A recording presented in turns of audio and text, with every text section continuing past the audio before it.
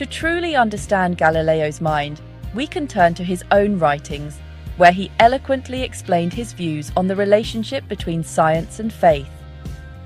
His letters and books are filled with passages that reveal a man struggling to reconcile new discoveries with old traditions, all while maintaining a deep reverence for God.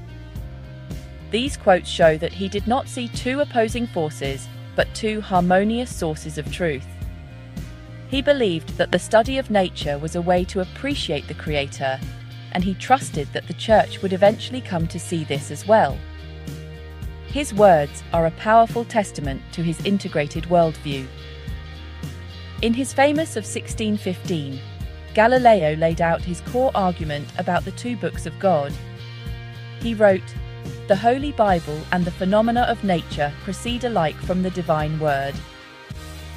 God is no less excellently revealed in nature's actions than in the sacred statements of the Bible,